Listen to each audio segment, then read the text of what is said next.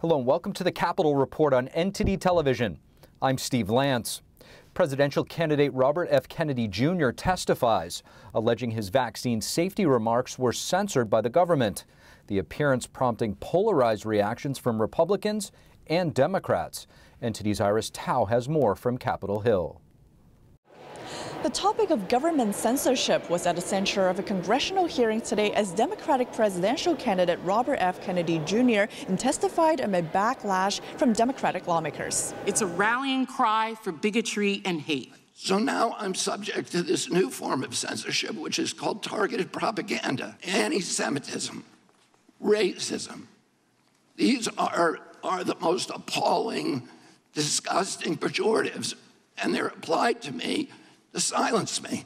And Kennedy was invited by Republicans to testify in front of the House subcommittee on the weaponization of the government. But right after Kennedy's opening remarks, House Democrats moved, though unsuccessfully, to remove him. No to allowing a witness to degrade and defame others and violate the rules. Republicans called it ironic. Censor him literally in a hearing about censorship. The cognitive dissonance of that is deafening. It's insane. And the Republican chair of the committee says Kennedy's testimony help us expose and stop what's going on. This alliance, big government pressuring private entities to censor Americans. And that says the former New York Post editor who broke the Hunter Biden laptop story also testified, alleging censorship. It was because it was true, and it was a threat to the power centers in this country. But not everyone found the hearing worthwhile. I asked Democratic Congressman Derek Connolly, do you think today's hearing should be held at all? No. If you videotape this hearing, it could be a Saturday Night Live skit, except it's not funny. Reporting from the Capitol, Iris Tao, NTD News. A heated discussion on Capitol Hill. Several Biden administration officials face tough questions from lawmakers over their strategy on communist China. NTD's Sam Wong brings us the latest. The House Select Committee on the Chinese Communist Party held a hearing Thursday, addressing the Biden administration's current approach in dealing with the CCP. Committee Chairman Mike Gallagher, a Republican, started off by praising several of the administration's policy measures in dealing with China. Secretary of State Blinken reiterated the determination that the CCP was committing genocide in Xinjiang. The administration levied historic export controls on advanced U.S. semiconductors and equipment going to the PRC. The administration then succeeded in aligning its policy with critical allies. The hearing comes on the heels of a visit to China by several top U.S. officials, aiming to put a stalled relationship back into motion. In a change of tone, Gallagher said that such a diplomatic approach has put Washington in a compromising position. And instead of holding the Chinese Communist Party accountable, the administration chased CCP diplomats around the world, seeking meetings in Beijing as if they, not the CCP, had something to apologize for.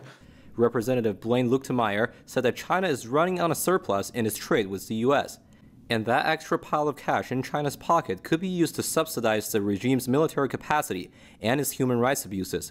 Here's this exchange with Thea Rosman-Kentler, Assistant Secretary of Commerce for Export Administration. We're funding, by $382 billion of a deficit, their activities. Would you not agree with that? We are aggressively contending with the strategic trade threat posed by China. No, you're not. No, you're not. I'm tired of your flowery language this morning. Please answer the question. Washington recently stepped up restrictions on imports from China's Xinjiang region, using a law targeting forced labor in China. 2 more companies have been added to the U.S. blacklist as a result. Despite all the heated moments, Chairman Gallagher said that both Republicans and Democrats are fighting for the same cause. Reporting from Capitol Hill, Sam Wong, NTD News. A massive crowd in Washington, D.C. Spiritual practitioners are calling for an end to the Chinese Communist Party's 24-year-long persecution of Falun Gong. The practice is rooted in the principles of truthfulness, compassion, and forbearance.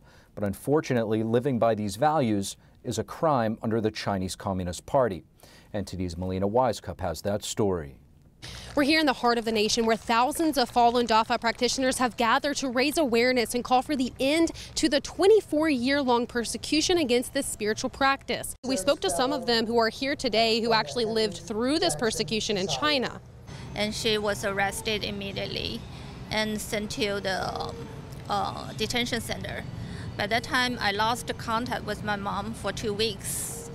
Her mom's sudden disappearance is only part of the story. Li Jing began the practice as a young girl at age 13, making social life difficult due to the CCP's propaganda campaign to squash the practice. So I felt isolated.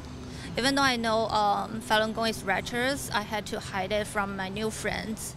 And her story is one of millions. Even today, the pressure hasn't stopped for these spiritual believers. Some can't help but question why.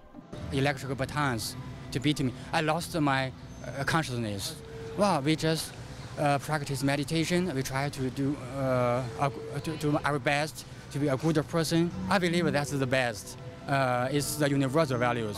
Raising awareness in the streets of Washington, D.C., they hold signs reading, "In the CCP, humanity's only hope is to improve morality."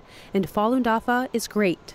It is up to us to stand up for those being persecuted in China and to make our voices heard. We also know there is growing evidence that the CCP is even harvesting organs from religious and ethnic minorities around the world. The House passed a bill recently to hold the CCP accountable for forced organ harvesting, of which Falun Gong practitioners are often the victims. Organ harvesting bill, which has the most realistic chance of being passed and sent to the president's desk for signature. Many speakers encouraged the spiritual practitioners to continue to stand up against this atrocity and thanked them for their courage in not letting the CCP wipe out the practice of Falun Dafa, which has since spread to over 100 countries around the world. Reporting from Washington, D.C., Melina Weiskup, NTD News. Welcome back to NTD's Capitol Report. I'm Steve Lance. Today marks the 24th anniversary since the Chinese Communist Party launched its persecution on Falun Gong. I had a chance to take a deep dive into the persecution, and after realizing what we came across, we named this report the Persecution of the Century. In this report, I sat down with a number of elected officials, a former U.S. ambassador at large for religious freedom, experts on religious freedom, and Falun Gong practitioners. We explored the reasons and the impact of this persecution. Why is the CCP afraid of people of faith? Why did the free world let this happen while growing deeper ties with communist China?